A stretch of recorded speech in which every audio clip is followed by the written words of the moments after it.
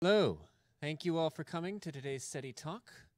We are privileged today to have Phil Marcus speaking to us. Phil is a longtime professor at the University of California at Berkeley. He works on giant planets and their inner workings. He also works on protoplanetary disks and their physics, which is what he's going to be talking to us about today. He also has a third project going on, which is how to use computer graphics and morphing to design physical objects.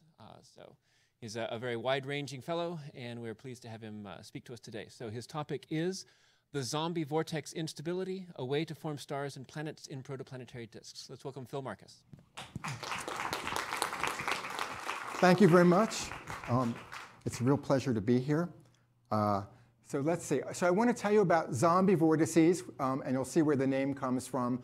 And I want to talk about protoplanetary disks. So here are some Hubble Space Telescope views of protoplanetary disks. Those on the right are sort of face-on. They're disk-like objects. And in the center of the disk it's not quite a star. It's a protostar. It hasn't really quite turned on all the way. And to turn on all the way, it has to accrete more mass. And when it gets to a certain point, it will start nuclear burning and become officially a star. On the left side are 4 views of protoplanetary disks from the edge on. And you can see in the center there you can't see, the star that would be there, or protostar would be there, is obscured by dust. So there are dust veins going across these guys. And the characteristic diameter here you can see of things is about 500 AU, 1 AU being the distance between the Earth and the Sun. So we should think of protoplanetary disks as kind of manufacturing plants, and they're required to do 3 different things. First of all, they're supposed to turn protostars into stars, and to do that, they have to enable the protostar to get more mass, and that is a problem, as we'll see in a moment. The other thing it has to do is most of a protostar's protoplanetary disk is just hydrogen gas. And inside that gas is a little bit of dust, but somehow that dust has to accumulate and then agglomerate together to become massive enough so you can get runaway accretion and start producing planetesimals, which are the cores of planets.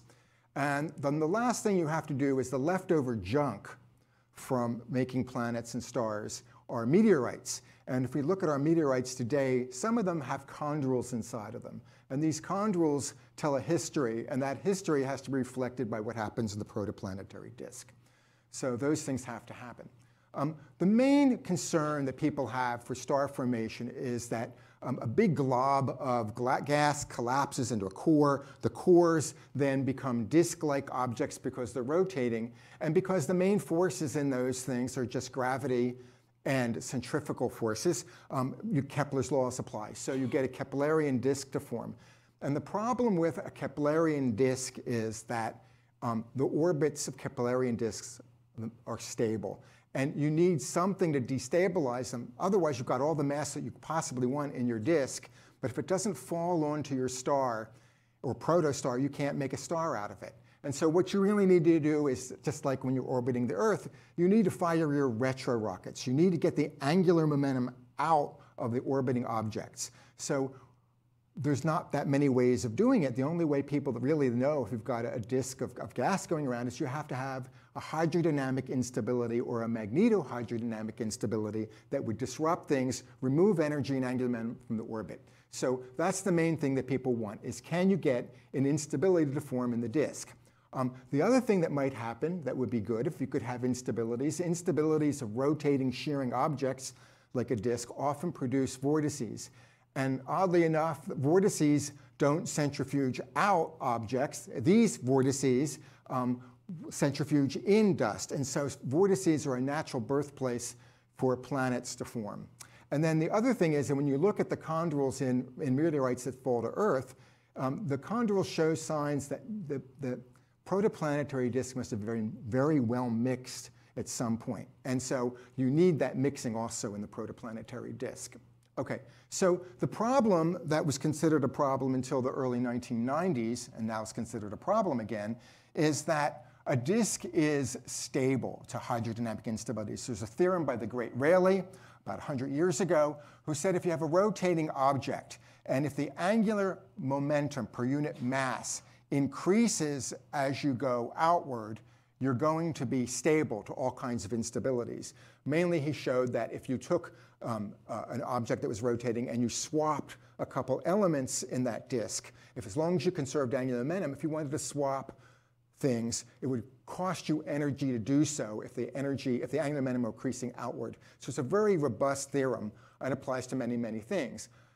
But what it does apply to is, unfortunately, fluids that have constant density. And it may be, and in fact is, that if you look at the hydrogen gas around a protostar, you're not dealing with a constant density disk.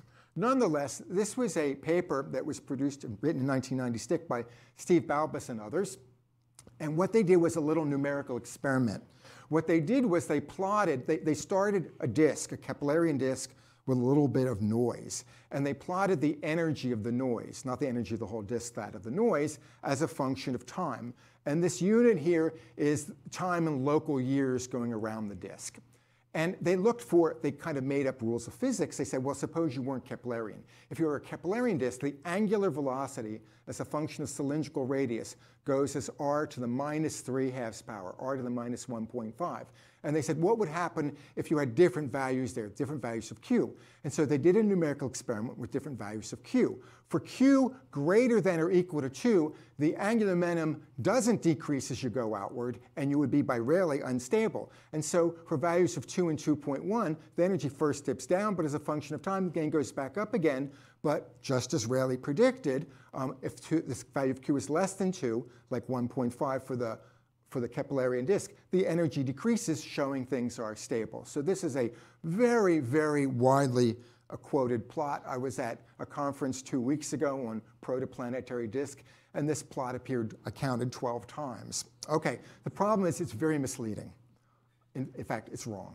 Okay, so the point is that Rayleigh's theorem, like I said, only applies to a constant density fluid, like water. It wouldn't even apply to salt water. It really has to be constant density. And some people in various research groups, mostly in France, have shown that there are little instabilities that can form. Even if Rayleigh would say that you are stable, you can still be unstable if you have a density that is not constant. And in fact, I'll return to this terminology later. When you have the density basically being constant, when surfaces of density and pressure align, it's called barotropic. When they don't align, it's called baroclinic. All the weather that you see outside is baroclinic instability. It's because you don't have constant density atmosphere, and the surface of constant density and pressure don't align. Okay. So we stumbled on this problem, me and a former student, Joe Barenko, about 10 years ago, where we looked at protoplanetary disks, and we arbitrarily put a vortex, a spinning vortex, like a great red spot of Jupiter, into the midplane of the disk. In fact, we were interested, because we do a lot of planetary science, Jupiter's great red spot is very stable, and its environment is one of great shear because it's sitting between two jet streams. It's in a rapidly rotating system. That is, the planet Jupiter rotates in a period of about 10 hours. And the atmosphere is stably stratified, meaning that it's stable with respect to thermal convection. And all those things would be true in a protoplanetary disk. So we put in this little kind of great red spot of Jupiter into the midplane. And it fell apart. It wouldn't stay there. But a lot of very weird things happened. We saw waves coming out of it, and we saw above and below the midplane of the disk, it just completely filled with vortices, and we didn't understand it at all. So in order to understand it, we needed to simplify our equations. So I'm going to reduce the complexity of the equations so we understand what's going on, and then go back to the full equations. So the equations that describe the fluid in a section, an annular section, a thick ring, if you will, of a protoplanetary disk, are very similar to a classical fluid problem called Couette flow. Couette flow exists when you have two boundaries that could either be plane parallel or concentric, and they're rotating so there's shear between them. And so you get that shear. And this problem's been studied for well over 120 years, but the equations are very similar. So I want to use those that system as a foil to understand protoplanetary disks, and then when it becomes comfortable with it, go back to a more complex system. The equations of motion, and this is for what's called a Boussinesque fluid. A Boussinesque fluid is kind of a compromise, if you will, between constant density fluid, which is very easy to understand, and say the atmosphere here, which is an ideal gas. It would correspond to something that's not compressible, but nonetheless its density can change. So salt water in the ocean is a perfect example of that. You could have big variations in density due to the salt, but still, you're not, if you take a liter of water, salt water, it's going to be very hard to compress it into something smaller than a liter. So the equations of motion, the top one is nothing other than F equals ma. It tells you the accelerations on the system, and it has pressure forces on it. It's got something because we're going to do everything in a rotating frame. So as you know, if you're in a merry-go-round and you try and walk straight, you're kind of pushed to the side. And that's due to the Coriolis force. And this is a Coriolis acceleration. There's a constant there called F, and it has dimensions of 1 over time. And basically, it is a factor of 2. It's just the angular velocity of the merry-go-round that you're on or in the rotating system that you're in. And it produces this fictitious force. And then there is, so this may be a problem. Okay, so this would normally sit on my own computer, and it would have, I can't say anything bad about PowerPoint here, can I? It would have fonts embedded in it. But some of those fonts don't transfer over when you show them on another machine. So we transferred the whole thing over. So we'll just have to deal with this. What this thing says, is that there's density, and that's G is gravity. It's right. If you're over dense, you'll go down. If you're under dense, you'll come up. The velocity is divergence free, which means you're not compressible, and the density just goes with the flow. There are the equations that are set here. Okay, so plane Couette flow comes in two forms, Couette flow, circular and plane. In plane Couette flow, I've got two parallel walls, and they're moving, say, in opposite directions. So the flow inside is moving in only one direction. So I'm going to call the cross-stream direction y, and the streamwise direction x, which is the opposite of what astronomers do, but that's what fluid dynamicists do. And sigma is another parameter. It also has dimensions of 1 over t, just like the Coriolis parameter. And this is basically the shear associated with this flow. So it's a linear, velocity is linear in the y variable with this constant sigma in front. And you can look at this flow, and you can analyze its stability. And when you do that, you find that the flow is what we call neutrally stable. That is, if I subject it to an infinitesimal perturbation, a perturbation with infinitesimal amplitude, right? It's not unstable, meaning it won't grow exponentially in time. It's not stable, meaning it won't exponentially decay in time. It just stays there. It's neutral. So it doesn't grow or doesn't decay. If I take that same system, and I now rotate it around the vertical axis coming out of the board, which I'll call the z-axis, you can show that for the conditions that would be for protoplanetary disk, this is also neutrally stable. It's not, we really want things to be unstable. Okay, and finally, though, if along this vertical direction, the one coming straight at you, which is my vertical, I can stratify it. So just imagine I have salt water with heavier salt water, denser salt water on the bottom, and lighter salt water on the top. That's also neutrally stable. The stratification of the density is parameterized by a parameter known as n, or the Brunt-Weissler frequency. Like all the other parameters, Coriolis and shear, its dimensions are also 1 over time. And it's made from, the acceleration of gravity, g, and then basically the logarithmic derivative of the mean density of the flow. And this is also neutrally stable. And that's the flow that I want to examine as my my simple model, if you will, of a protoplanetary disk. Now, let's see. I've been teaching fluid dynamics, I'm older than I look, for many, many years. And I started teaching fluid dynamics to graduate students in 1980 when I was an assistant professor at MIT, and I was teaching fluids. And one of the traditional parts of the curriculum was something called a critical layer. They don't teach critical layers anymore because they're not all that interesting, it turns out. But these will turn out to be interesting. When you have a flow that only goes in one direction, like a shear flow, or it could be an azimuthal direction, like around a protoplanetary star, if you don't have any explicit dissipation in the system, Sometimes you can have a location in the fluid where the fluid velocity, it turns out, matches when I calculate these neutrally stable eigenmodes, which are like waves that don't grow or decay, but they move along at a certain speed, a phase velocity. When the phase velocity matches the fluid velocity, you can have what's called a critical layer, which means you can have a singularity, that the velocity would have a logarithmic divergence. And Lord Kelvin was really interested in these things, and he thought that they would go unstable, and they'd produce vortices, and he even called them Kelvin's cat's eyes. But you never see those in reality. They're just not there. So it's kind of an interesting mathematical question. In fact, it really is a mathematical question, because really what a critical layer is this. So think way back to when you first learned differential equations as an undergraduate. Right? You might have had to solve them numerically. You might have had to solve them as a sum with the method of Frobenius. But the first thing you do in any case is analyze your ordinary differential equation to find out if it has singular solutions, that is, solutions with infinities in them. And the way you do that is you've got a differential, maybe it has a second derivative, a first derivative, and no derivative. The coefficient in front of the highest derivative term, you look at that one.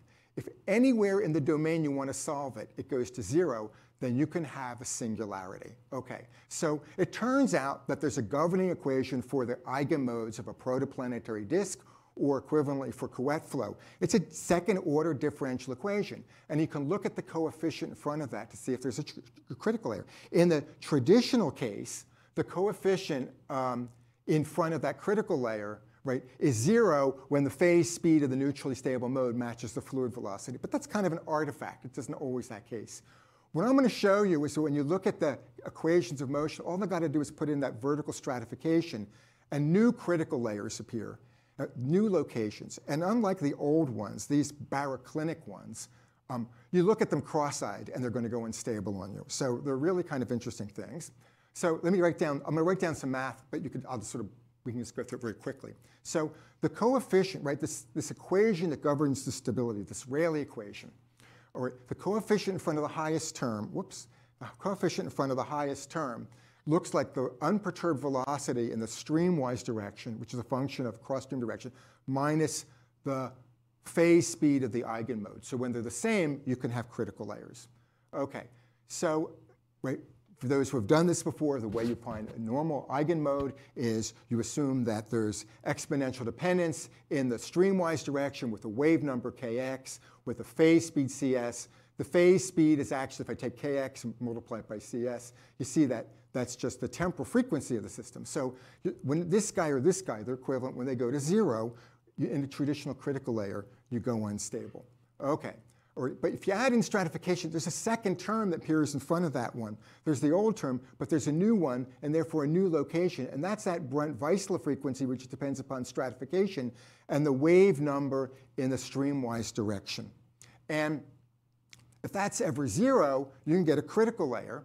And because in this particular case we know what Vy is, V bar of the unperturbed velocity is just a linear function of y, we can actually solve for the locations of those critical layers. And that is where we see all the action happening. So these new critical layers are unstable, right? They're still neutrally stable, but if I perturb them in the simplest way, they go very unstable. And the reason comes from the following. If I take that momentum equation that I started with, I showed you earlier, if I take the curl of it, I get an equation for the vorticity written as a little omega there. The z component, the vertical component, I can find how that changes. Now, the vorticity is basically the local spin of the system, right? So it's the curl of the velocity, which is a local spin. And it's got a bunch of right-hand terms on the right side, but it's got this other term, which is my Coriolis parameter, which is big, my shear parameter, which is big, and it's multiplying the vertical derivative of the vertical velocity. Well, in this critical layer, the vertical velocity derivative is going to infinity. So this is a really big number. And so this critical layer is going to manufacture vertical vorticity like crazy. And so that's the whole physics behind this guy over here. So to make a long story short, let me do a throwback. I said that we didn't understand a lot of the stuff. Joe Barranco and I, when we looked at this problem 10 years ago, we found these weird waves and patterns which we didn't understand. This equation here, which tells you where the critical layer, says that its location, its cross-stream direction as a function of height, is equal to a constant. And if I'm not perturbing it with anything depends upon time, that would be 0. And times the Brunt-Weissler frequency divided by some constants. In a protoplanetary disk, it turns out that to first order, the Brunt-Weissler frequency is linear in z. It's 0 at the mid-plane because there's no gravity there. Gravity pulls in from the top and up from the bottom. So there's no gravity, no stratification there, and then increases linearly as you go out. So this would say the critical layers should form like straight lines. So here is a picture from that paper 11 years ago. So if you can turn the movie on, oh wait, this is the vertical direction is vertical, the cross-stream direction is y, and this is an initial perturbation of a vortex, and the black and white is the vorticity itself. And can you just turn that on? And this is something we didn't understand. It's producing waves like crazy. Those are just generally waves coming out the side. But these guys over there, those are critical layers. And those critical layers are going to end up producing new vortices, and they'll produce their own critical layers. So we were presented with this cockroach thing 11 years ago, and we didn't understand it. And the original vortex eventually will disappear. But really what we were seeing was we were seeing a new instability, and we didn't know how to analyze it because it was just too complex physics to analyze at that time. The energy that's going to drive the critical layers and whatever they do, it doesn't come out of the initial perturbation. Right? There's this huge shearing flow. If I can take a little piece of that shearing flow and say, ooh, I want you to move bulk so that you don't have any shear at all, but just conserve your momentum, that's a much, much, much lower energy state. And so what's going to happen is when this instability starts, it's going to take the Keplerian shear locally, and it's going to try and reduce it to no shear at all. It's going to suck up that energy and drive it into vortices and turbulence. Meanwhile, the Keplerian physics will come back and reestablish the shear, and it's going to draw its energy from the potential energy from the protostar. So basically, there's an unlimited amount of energy that can supply this instability. Okay, so let me show you some of the calculations we did. So I just want to remind you, we said the critical layers are at a location. All right, when I deal with laboratory things like I'm doing it right now, I'm going to choose a unit of time and length that makes sense. So my unit of time will be 1 over this Brunt-Weissler frequency. But my unit of length will be L. L is 2 pi over kx. It's the wavelength of the instability in the streamwise direction. It'll be that modified by the Brunt-Weissler frequency and the shear in 2 pi. And when I use those dimensional units, it's nice. It tells me that if I have a perturbation in system, it can excite a critical layer at these locations. A distance basically, well, if S is 0, as it will be, because I'll have a steady perturbation, it'll be 1 over m away from it. So m can be 1, 2, 3. So in these dimensionless units, you don't expect a perturbation to have a finite range of excitations. So let's see how that works out. Okay, so that's the point. You can only have a finite range of excitation. So here's this plane Couette flow that I did. So I'm going to do rotating plane Couette flow. It's stratified in the direction coming out to you. But the movie actually is rotated 90 degrees. So the up and down direction will be the streamwise direction. The direction out of the board is still the vertical direction towards you. And the cross-stream direction is in that cross-stream. Okay. So here are 4 snapshots from a movie which I will show you in a moment. There's a perturbation of vorticity in this system, and what I'm plotting here in color is vorticity. An unperturbed flow would all be green. If it's of one sign, it'll be blue. It's of the other sign, it'll be red, and it's just got the spectrum in between. So here's 4 panels, and each panel, this is the cross-stream direction, which is actually, the numerical calculation goes much further than what I'm showing here. This is the streamwise direction, and the vertical direction's out at you. So shortly after I perturb, the perturbation vortex is at a height z that's not in this plane, so you can't see it. But this is what it's created. At unit 1, which corresponds to m equals 1, so there's 1 wavelength across here. At m equals 2, or a distance 1/2, there's 2 wavelengths in here. At a distance of 1/3, right, it'll have, m equals 3, it'll have 1, 2, 3 wavelengths. So it's doing exactly as was predicted. And then what happens is that this is very similar to red spot calculations, where we start off with perturbations in a zonal flow. If the perturbation vorticity has the same sense as the shear that surrounds it, it's unstable and rolls up. So the blue is rolling up here. but the red isn't. At a later time, it's becoming very big. But then at later time, something weird is going on, right? The perturbation is only supposed to produce instabilities and critical layers 1 unit away from it, but it's not. It's now like 2 or so. Well, that's okay, because what's happening here is that the flow is self-similar. If I produce a bunch of vortices, I can go into the frame moving with those vortices. It looks just like the original set of equations. And those new vortices perturb the flow and produce new critical layers. And they'll roll up into vortices and produce new critical layers. So let's see how that works in the movie. So can we show this movie, please? So the up and down is the streamwise direction. That's the cross-stream direction. And the original 0 to 1, that's the first generation of vortices. The second generation is forming from being perturbed by the first generation, and then the third generation is being perturbed, and this will go on ad nauseum. And the instability never quenches because there's effectively an infinite source of energy in the Keplerian shear to drive it. And it has a large amplitude. One way of measuring amplitude is looking at the vorticity, that color thing here that's being produced, and dividing it by the Coriolis parameter, right? That's a dimensionless number. It's called the Rossby number. You can show, when you go to compressible fluids, that the Rossby number and the Mach number will be approximately the same. The Mach number is the velocity divided by the speed of sound. This doesn't have a speed of sound because it's Boussinesque. So anything with a Mach number of order unity or greater is considered a very big perturbation in this business. So this is kind of what you end up with. And we had to come up with a name for this instability. We were going to submit it, and of course there's always polishing that has to be done. We finally ended up submitting it in the evening of October 31st. And here was the astronomers don't believe that this is unstable at all. And so they call it the dead zone. They believe it's only unstable if you can put magnetic fields in, but magnetic fields aren't going to work in a protoplanetary disk because it's too cold to ionize the fluid. So this was known as the dead zone, and it caused a real problem for them. So we thought of, here are these vortices arising, and they're marching across the dead zone. It's October 31st. This is obviously the zombie vortex instability. What else would you call it? OK, so here's the zombie vortex. Here's the same calculation that I showed you before. And I'm just going to show you it up fairly early times. This is, again, the vertical direction, and this is the cross-stream direction. So you saw streamwise and cross-stream before. Here is our initial little perturbation vortex. And if we can show the movie, remember the critical layers are going to be plus and minus 1, plus and minus 2, plus and minus 3.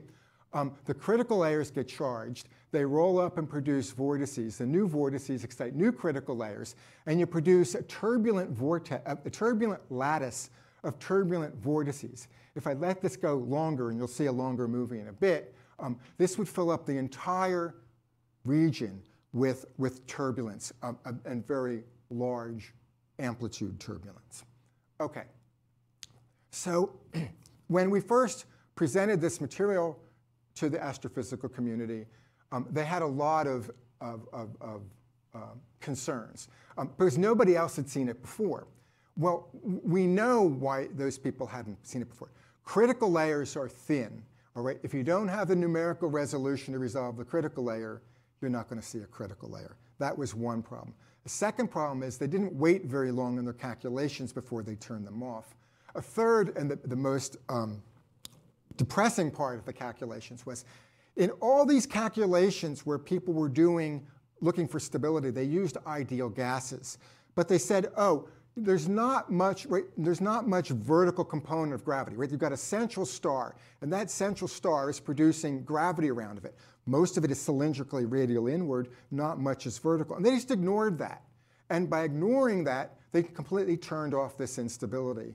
And so that is the real problem. But they also said, well, we were using numerical methods that were not the same kind that they used, and so on and so on. I'll show you soon. We reproduced all of our results using the standard off-the-shelf astrophysical codes that people like. OK. But one concern, which was a concern to us also, was that we started with a vortex. And they say, no, no, no. We all know that you should be starting with noise, turbulence. Well, That's not clear, but since that's the accepted thing, right, you've got a collapsing gas cloud that's huge. And at some point you say there's a disk there, and what's ever left is noise. OK, so we said we'll start with noise as an initial condition. So the deal was, could I reproduce this with noise? And I knew, even before starting the calculation, that it would work out, and I'll show you why. OK, so can you start with a Keplerian disk plus noise? So people who study turbulence generally try and quantify the turbulence by an energy spectrum. There's a certain amount of energy per unit wave number k, so k being 2 pi over the wavelength. And generally it's represented as a power, k to the minus a. A is called the spectral index. For the famous Kolmogorov turbulence, which we think governs many things, a is 5/3. OK, but this means something physically. It means if I go and integrate over a band of wave numbers and look at eddies, turbulent eddies that will be produced, I can parameterize the RMS velocity of an eddy either with its wave number or with its length, which would be 2 pi over the wave number. So let's look over here. This says that the velocity of an eddy of size L, right, diameter L, is equal to the velocity of another eddy, say L is your biggest size, times little l over big L to some power.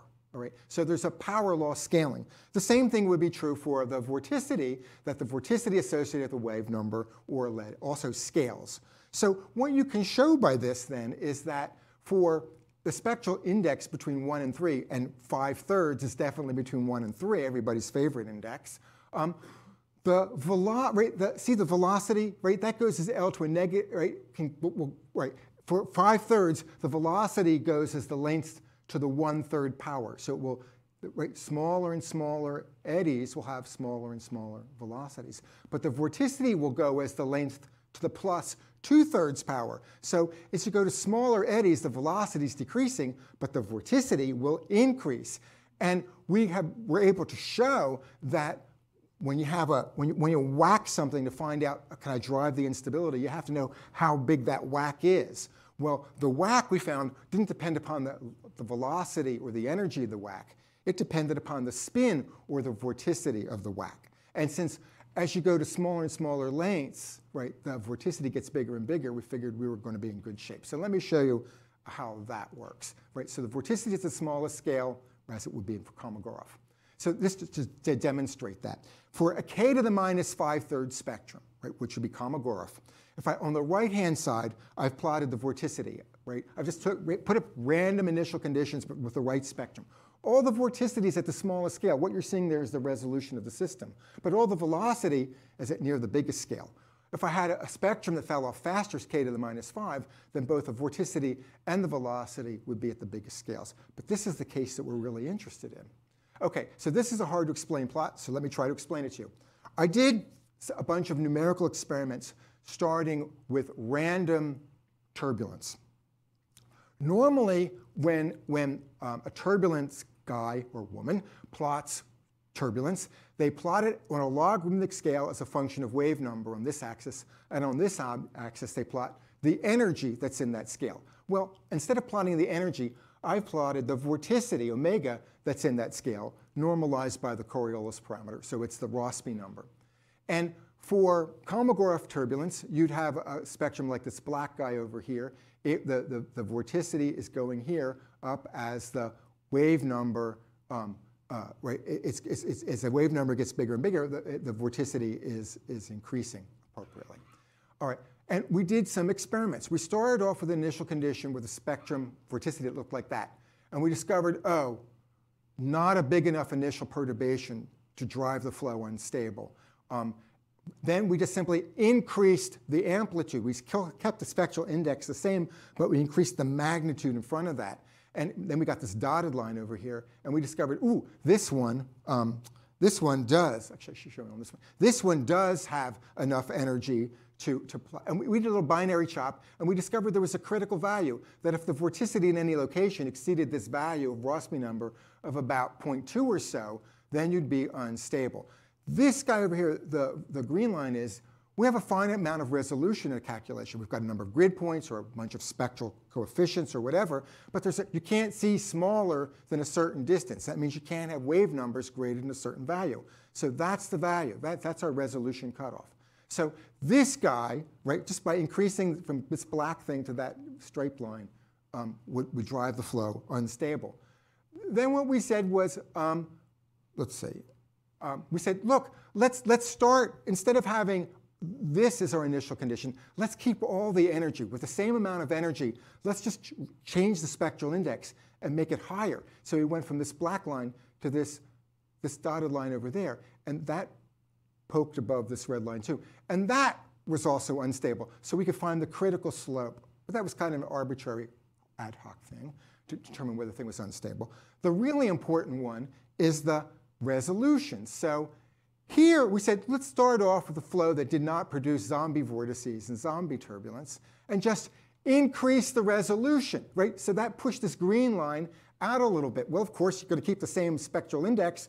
You're going to be above that. And sure enough, this one produced turbulence. Well, if I have a protoplanetary disk with really, really big length scales, and if I have my Kolmogorov noise initially, right, then the difference in wave number space between the largest scale, which might be, say, a pressure vertical scale height, length scale, and the smallest scale is many, many, many orders of magnitude. In fact, it's the square root of the Reynolds number. So people think the Reynolds number of noise would be about 10 to the 12th. So the difference between this length scale or wave number and that one would be a factor of 10 to the 6th. So in a protoplanetary disk, the green line wouldn't be out over there. It'd be over way across the bay someplace over there. So all you need is a very, very small amplitude if you've got a really big scaling like that. So we were able to show that, in fact, for a protoplanetary disk, the Mach number that you would need of the instability, of the amplitude of the turbulence to drive the instability would be like 10 to the minus 6, right? You need a finite value, but it's really, really, really small. Okay, so here's an example of that flow that became turbulent. So let me say, so this is vorticity, and so I'm plotting the noise here and see how the noise changes, the vorticity with respect to the Keplerian shear, if you will. And here's what happens. So up and down, this is the streamwise direction, this is the cross-stream direction. For a long time, nothing happens. Right? The flow is zipping in and out of the board. That's where the main flow is. But after a while, about 600 years, what happens is that you start to produce little vortices. And those vortices then start exciting critical layers. And after a certain amount of time, 1,000 years or so, this is what the vorticity looks like. So blue is the one that has the same sense sign of the local shear, red is the opposite. The spacing here, after this mature stuff, is about the distance between critical layers that we showed earlier. And the velocities here, right now, this was done with a flow that has compressibility.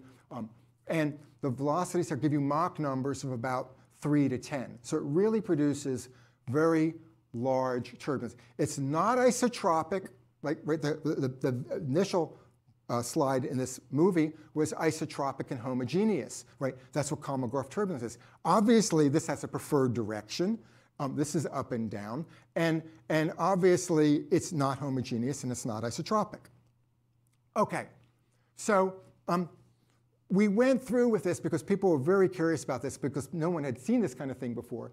And we repeated it in, basically we borrowed everybody's code we could get hold of. We did it in the Boussinesq equations for salt water. Compressible flows, we did it in flows that are called anelastic, which are compressible flows where the sound waves have been suppressed. We computed it with spectral methods, finite volume and finite difference codes. And so now I want to tell you, we went back after all of this, since we understood what we were seeing 11 years ago, and we went back and put it into what we thought would be a much more realistic model of a protoplanetary disk.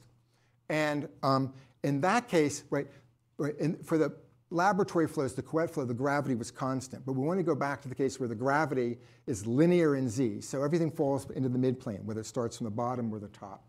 And we wanted to put it in with a reasonable, physically acceptable value of the Brunt-Weissler frequency as a function of z, which then depends upon what the temperature is a function of z. So, okay. And the reason I was really interested in I want to show you this was because of one member of the audience who referred to a paper that was just published.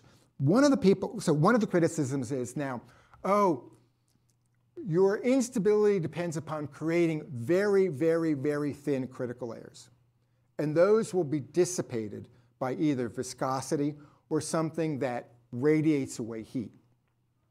And so they just published a paper that said, no, not going to happen. Lasser and Latter, they claim it's not going to happen.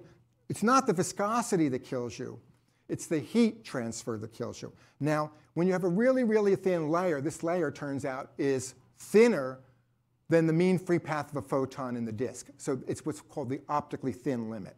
And so they looked up, right, they went to some reference, and they looked up the optically thin limit of dissipation of what you might expect in a protoplanetary disk. And they put that in their calculation with constant gravity, constant bright frontal frequency, and constant dissipation. They said, aha, it's killed off, end of discussion.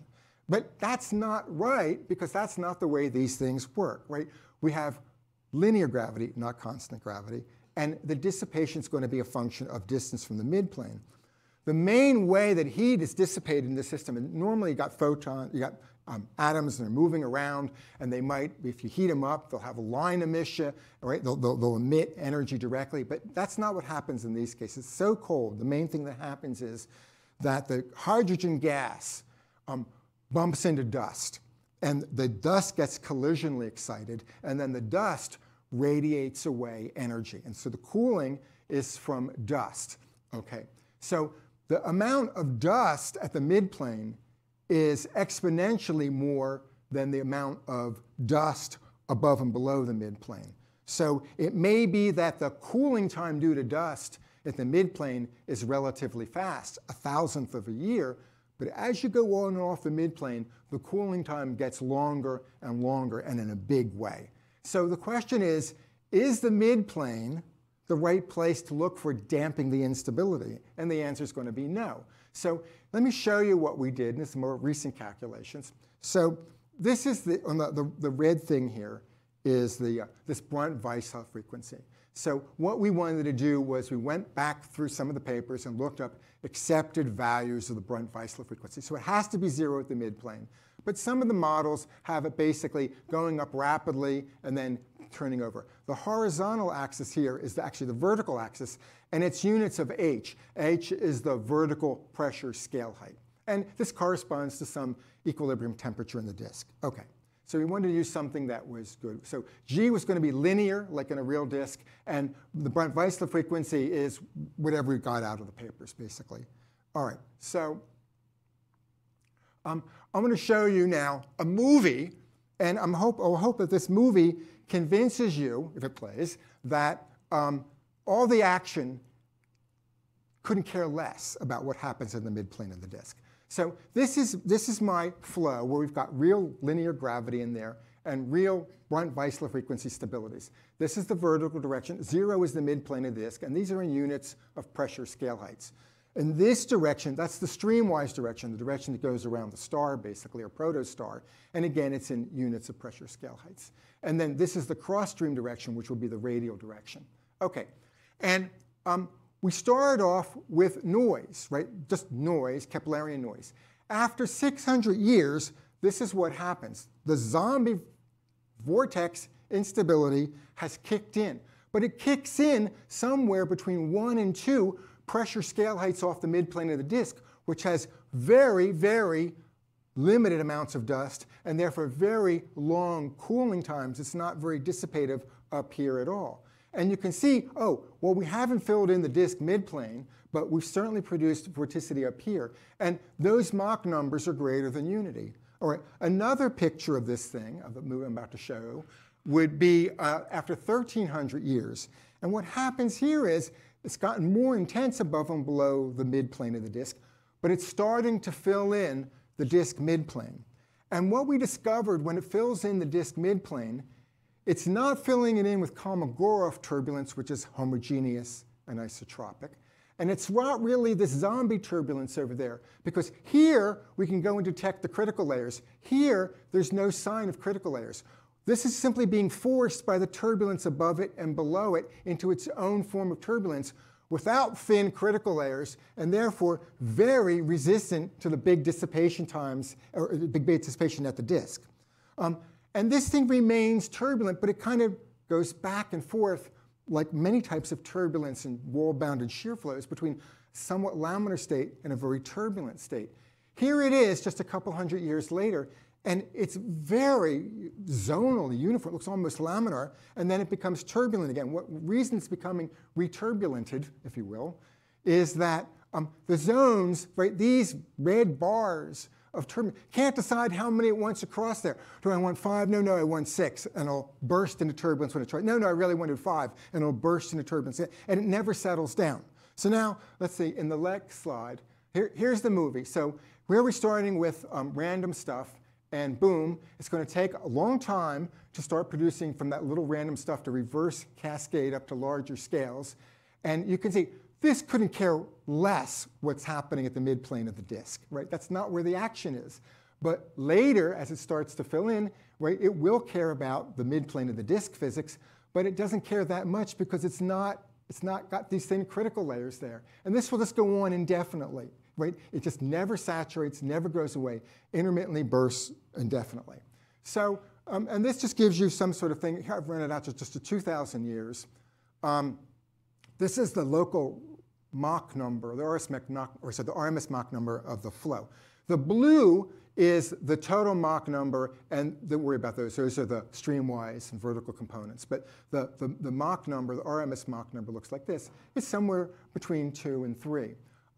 That's averaged over the entire disk, right? Just at the midplane of the disk, where people think it's very important for star formation and planet formation, if you go just a half a pressure scale height above and below and average it, again, this is the total Mach number. It's still greater than unity. And people believe that if you have Mach numbers greater than unity, you'll have no problem transferring the angular momentum out of the flow to allow the protostars. Now, we haven't checked. We know that for smooth laminar vortices, they tend to accumulate dust and are great places for making planetesimals. These vortices over here, right, that we get, right, they're not traditional vortices. We have no idea yet whether those will accumulate dust, so we're rapidly working on that calculation now. So let me just sort of summarize. To summarize, zombie turbulence, it really is turbulence, and it just doesn't go away. It's not a numerical artifact. It's not an artifact of our equation of state. It produces turbulence, but it's not homogeneous and isotropic. The cyclonic sheets, that means that their rotation is in the same sense of the disk and opposite of the shear. That produces sheets, whereas the anticyclonic, which were blue, tend to produce more turbulent-looking vortices. Produces large Mach numbers and Reynolds numbers. And we really think that this is applicable not only to protoplanetary disk, but we suspect it might have a role in the zonal flows that form in the giant gas planets. It might have a role in the Antarctic circumpolar current. And it certainly should be doable in the laboratory. So we know from the numerical simulations that we can create this in a laboratory. And having it done in the laboratory, I think, would go a long way to convincing people that it's a real phenomenon. So right now, I've got a couple of students whose PhD theses are to work out in as much detail, to search from parameter space, the place that would be the most inexpensive for our laboratory experimentalists to find it. And we'll hope we'll have that in a couple of years. And a couple of groups have said that they'd be very interested in doing it. So I thank you for your attention. I'll take any questions you might have.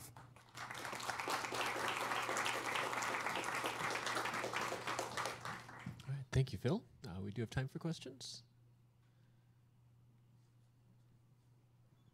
Did you have one, Bill? Did you have one? That's a very interesting talk. People for a long time have wondered about turbulence and how turbulence arises in a disk so that you can build planets and transfer the mass from the edge to the center. But they found the conditions are really quite different from near the star to very far out. Mm-hmm. That certain kinds of stability would appear, or instability would appear further out versus further in. How is what you talk about dependent on the distance from the star? Very good question. So we have people in this very audience, like Orkin Umerhan, who's somewhere here, who has its own variations of instability. So the people, right? So if you look historically, people were very upset because they said, oh, it's going to be stable. We can't produce stars. We can't produce planets. We can't produce chondrules that look sensible. All right. Then there was this hydromagnetic instability that everybody loved, MRI. And it's great for high-energy objects like black holes and neutron stars. But these disks have cold gas, maybe 50 degrees absolute. And so you can have all the magnetic fields you want. There's no ionization going on, so there's nothing to couple to. Now, people first said, well, maybe very high above the midplane or very far below the midplane of the disk, where you've got heating due to cosmic rays or from the star itself, maybe you could get enough ionization there that things might couple into the disk and go downward. But I think people have pretty much given up on that idea. A similar thing is that if you go far enough out in the disk, right, then you also might have MR instabilities would be possible. And people want to know, can you bring that turbulence all the way in to say 1 to say 50 AU to get that region to be turbulent so that you could transfer the angular momentum out of that? And the answer is looking more and more like no, that you can't do that. Then there are purely hydrodynamic instabilities that people have looked at. And they have their own special requirements of, for example, one of them might require that in these disks, there's no vertical shear, that the Keplerian velocity is independent of height off the disk. Right? If you relax that condition, there's a whole set of instabilities that you can get to. In addition, if you assume that the disk in the radial direction has variations in its Brunt-Weissler frequency, you can also get instability. So I would say right now, there are a number of groups looking at a number of different instabilities, and it'll be important to see which ones are robust, which ones where the instability might start but then fade away. There are plenty of instabilities that do that. So it's got to be a self-sustaining one. And in these calculations, like we've integrated for 3,000 or 4,000 years, right?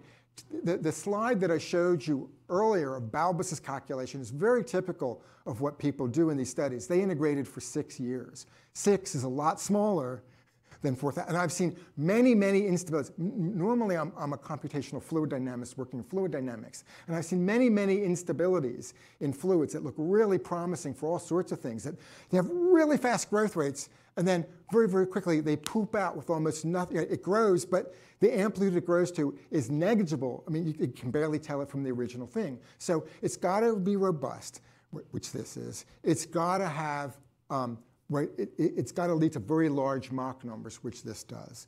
So I would say this, based on what I know about or what I suspect is true about the dissipation times, I would say this instability would work between about 1 and 100 AU, okay, just based on those things. Other ones, I don't want to try and vouch for other instabilities. The MRI is the most published one where they would not claim typically to get an instability within 100 AU of the central protostar. Orkin, where does your instability come in?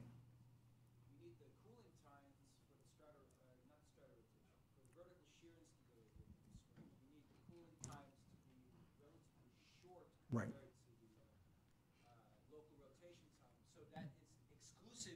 Right. That's exclusive to where your where the zombies we're at opposite exist. ends. Where yours works, mine doesn't, and vice versa. And ours, this process that we seem to have uncovered seems to operate again between 1 and about 50 AU near the disk midplane, where it's very optically thick.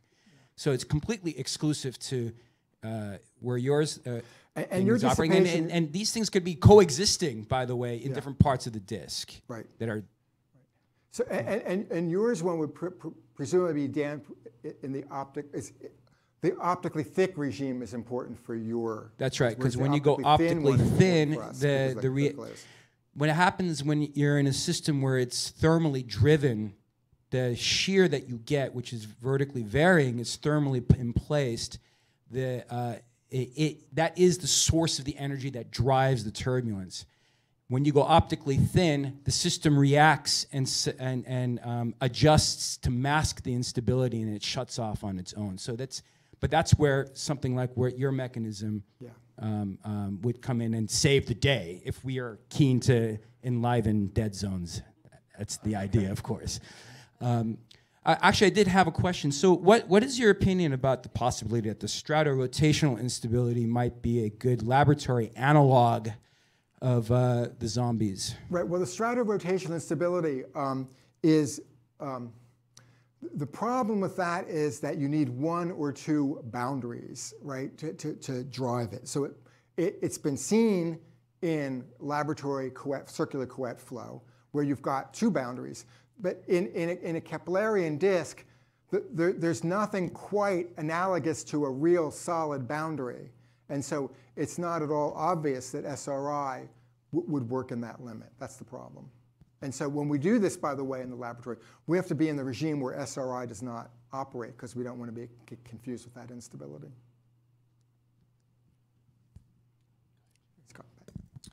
Phil, I was a little confused about this opacity regime. The regime where the cooling time is inversely proportional to the density, that is the optically thin regime. But in the optically thick regime, it goes the other way. When we are optically thin when we're away from the midplane of the disk. No, that's always true. That's always true. And we're optically thick at the midplane of the disk. So that's always true. Right. Okay. So what, I mean, and the reason I say that is not because of anything having to do with dust and this and that. It's you can have a region that is for some things is optically thin, and for other regions, for other processes, optically thick. So for example, if I have a critical layer and its thickness is 10 to the minus 4 to 10 to the minus 5, a pressure scale height, then in most regions of the disk of interest, that critical layer its thickness is going to be less than a photon mean-free path, right? Which is probably about 10 to the minus 3 in many circumstances. Well, that depends. That just depends on what the optical depth is. So that's what I'm saying is if you're in the optically thick regime, okay. You know. So what I'm saying is that So what I'm saying is that So numerically, let me say it this way: we've put in dissipation that would be. And you can do this as a function of wave number, that for wave numbers or wavelengths that are large, right, larger than what you expect of a photon mean-free path, you put in the optically thick cooling time. And for wavelengths that are smaller than a mean-free path, which will be the critical layer and above, we put in that appropriate for optically thin. So in the same region, what I'm trying to say is in the same region, we have both optically thick dissipation and optically thin dissipation. And because it's a spectral code, it's easy to do, we go from one to the other as a function of what the wavelength is of the mode that we're looking at. So you have a real opacity, not just a cooling time. Yes, parameter. Right. So we have something, we have terms, yes. Exactly. So we put in both types of cooling. We said, depending upon what the wavelength is. Okay.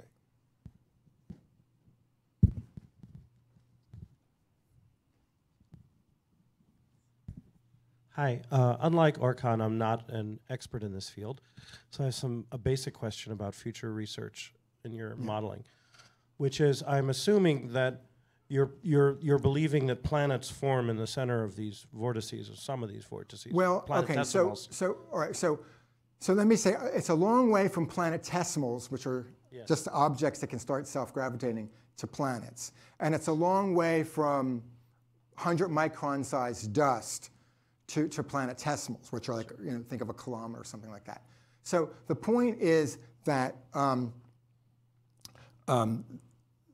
What we can do in the calculations is to see how well vortices accumulate dust. Okay, so normal vortices, like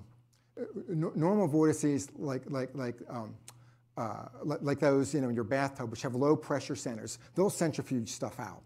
But vortices in a disk like this, because the Coriolis force is important, have high pressure centers, and Like they suck stuff the red in. spot. They're at their high pressure Like zones. a red spot, right? We'll suck stuff in. Okay, so what we have done in the past is for laminar vortices, we've calculated, and other people too, before us, calculated how much dust comes in.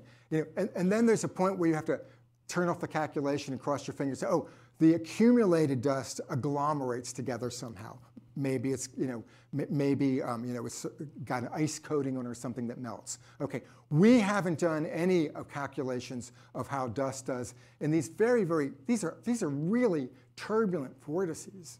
I have no idea how they're going to do on dust accumulation. So are you going to extend past 1,000, 4,000 years to 10,000, 100,000, Well, we'll million? put in dust originally for the first 4,000 years and see how it goes. Where does it, I mean, we have no idea whether it's going to be any accumulation whatsoever. So we'll let it integrate depending upon what we find. If things look So you'd promising. have to allow for gravity too, right? Once you start Yeah, creating I mean, things. it's just adding it to the calculation here. Everything's in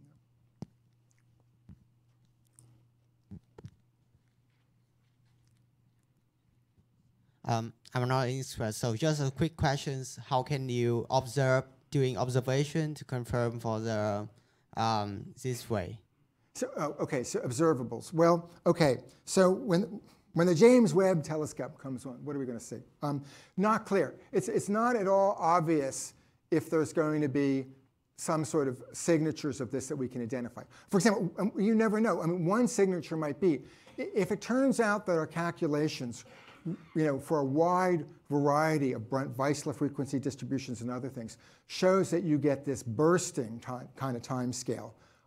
We're not going to live, I'm not going to live long enough to see bursting cycles, but it may mean that if you've had an ensemble of protoplanetary disks, you'd find that some fraction of them are in the turbulent state and some fraction of them would be in the laminar state. And if those have different signatures, it may be that when people start classifying protoplanetary disks, as they get more and more, they find they divide empirically into two clusters of data points, and how to explain them. This may be the answer. So the answer is, we're going to need a lot of serendipitous, fortunate circumstances to see any signature directly at this point. Yeah. No, please don't, because it's being recorded.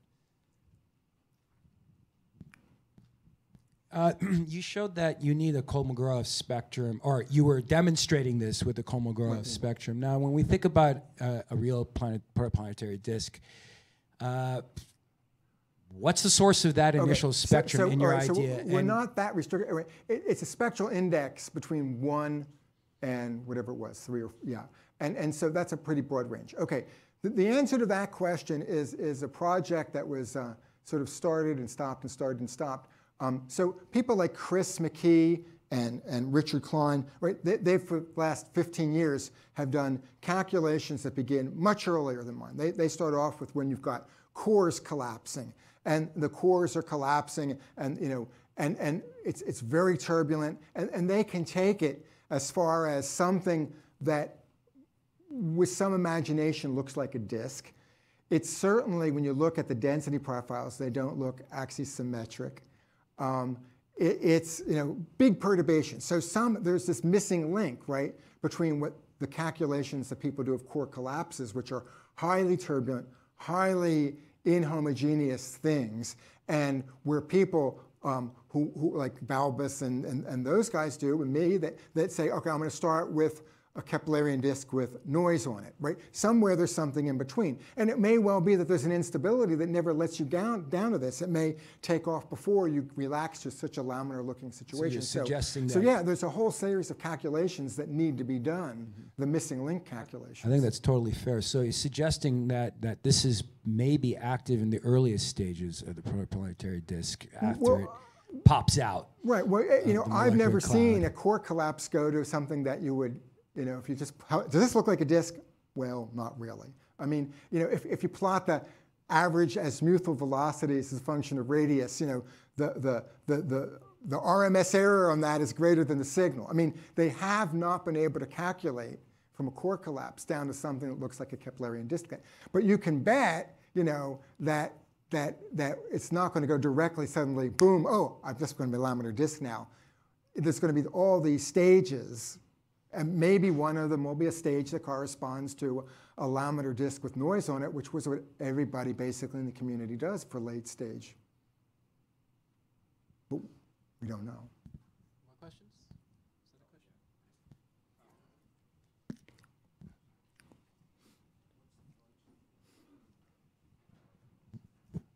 question? I'm not too familiar with these core collapse calculations that have high turbulence, but you'd think that a rotating star would by itself produce some kind of flattening and a disk. Okay. So the idea behind the core collapse is that, right, you've got this vast thing out there, and it's going to have some angular momentum associated with it. So it's going to have an angular momentum axis. And basically, along the angular momentum axis, nothing inhibits collapse. But eventually, along the perpendicular angular momentum axis, the angular momentum, the centrifugal forces will say, okay, I'm gonna hold back the collapse, and that's why you end up with disk-shaped objects. And we see, you can certainly see in the core collapse calculations that you get away from the nearly spherical initial conditions for sure. I mean, at the end of these things, there's something that is definitely compressed along the rotation axis. But to call it a Keplerian disk, right, the angular velocity does not go as the cylindrical radius to the -3 power in any smooth way. It's very noisy. And it's very non-axisymmetric. I think we'd better leave further questions for individual. People can come up and continue to talk to Phil. We have our traditional SETI Talk mug as a token of our thanks for talking to us about this topic. So let's thank Phil Marcus one more time. Thank you.